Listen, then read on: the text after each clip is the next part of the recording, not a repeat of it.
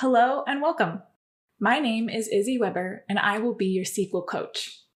We have two main goals in this course. In Chapter 1, we will get to know databases, which store and organize data electronically. We'll discuss how databases and the data they store are structured. This context will prepare us for our second goal, to extract data from databases using SQL code in Chapter 2. Let's dive in. A database stores data. Let's imagine that we are in charge of storing and organizing data for a library.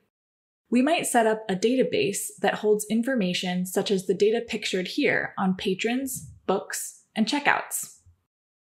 This information is housed in objects called tables, with data organized into rows and columns.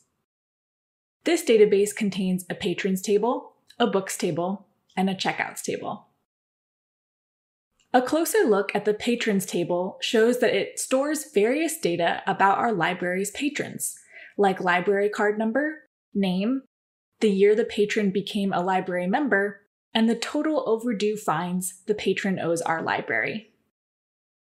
A relational database defines relationships between tables of data inside the database.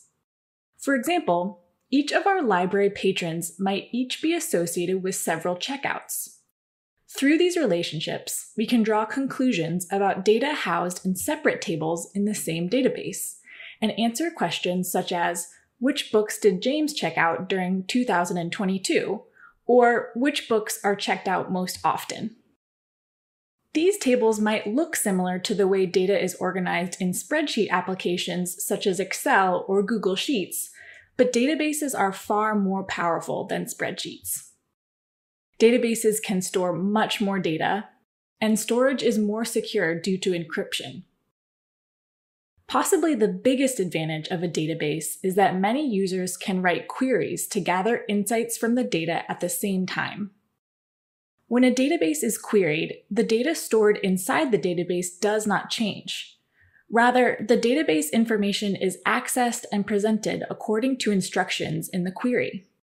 Which leads us to the star of this show, SQL. SQL, or SQL, is short for Structured Query Language. It is the most widely used programming language for creating, querying, and updating relational databases.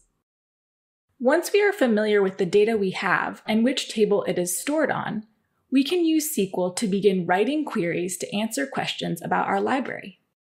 More on that in Chapter 2.